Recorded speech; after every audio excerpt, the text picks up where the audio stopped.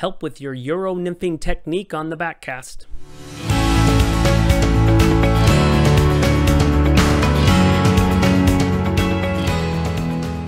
So you've got two hands, and in Euro Nymphing there's a lot of that high sticking, there's a lot of that because you're direct with the fly and you're really kind of, not a lot of back and forth and false casting. I at least find that I forget that I got the second hand, and so I'm constantly, not utilizing it with that technique. I have a video here from Scott McDonald talking about how he's using that second hand to get more control of his presentation. So check it out and see if it's something you can pick up a couple of tips from. Go ahead. Okay, so I'm going to use both hands to control my slack with this hand so I can keep everything tight.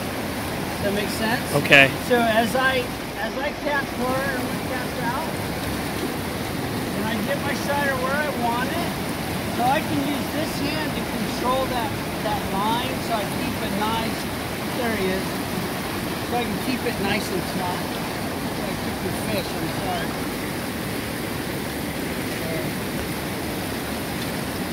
Really cool stuff. Scott McDonald is an expert, and he's an expert at that technique, that Euro Nymphing technique, and he's an expert in his area on the Kings River.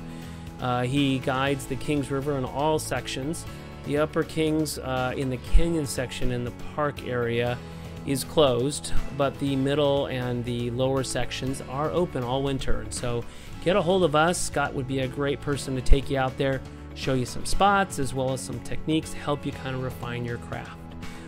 So let us know if that's something you want to do. Just get in contact with us and we'll put you in touch with Scott.